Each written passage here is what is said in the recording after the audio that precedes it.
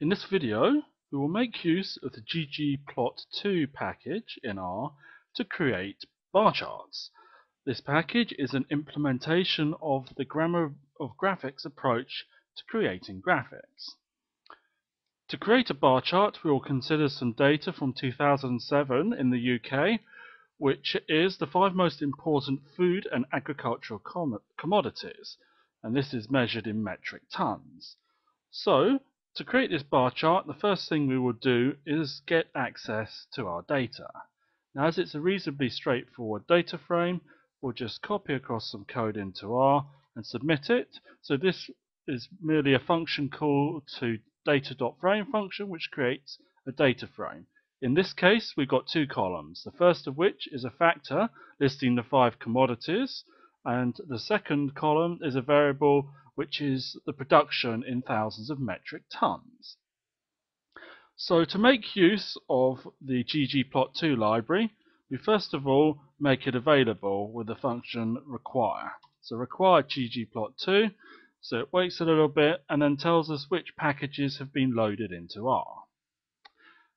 There's a general purpose plotting function called ggplot, rather than having to make use and remember a large number of different function names depending on the type of plot.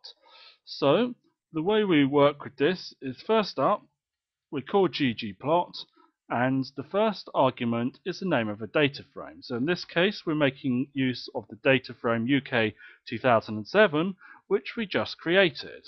Now the second option is a rather oddly named argument, AES, which stands for aesthetics. Now, aesthetics are used to map from data in our data frame to various elements that make up our graph.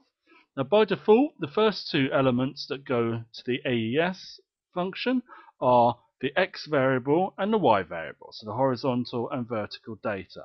So what we want on our X-axis is the commodities, so we put in a name commodity, so it works out that we want to look in data frame UK 2007, and then for the vertical axis, the y-axis, we want to make use of production. Now at the moment, ggplot knows what data we want to use, but not what type of graph we want to produce.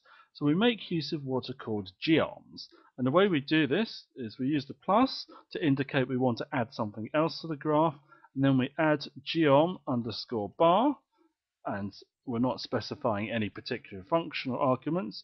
So if we run this and then drag this over into view, we'll see that we've got a bar chart, and it's worked out some elements to put on the graph, such as sensible axis labels, as they're based on the names of the columns in the data frame. So we can extend this to put axis labels on.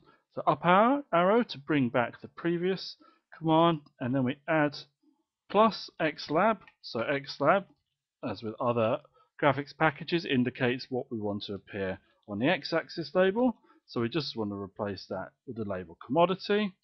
And then we have a plus ylab, which we use to specify what text to put on the y-axis. So here we put production in brackets 1,000 metric tons. So if we submit that, we'll see that there have been some small changes to this particular graph. We have a different y-axis label. So let's say we want to add on an overall title. We make use of the ops function, and here we specify that title equals whatever we want the title to be. So we'll put in UK 2007 top 5 food and agricultural commodities.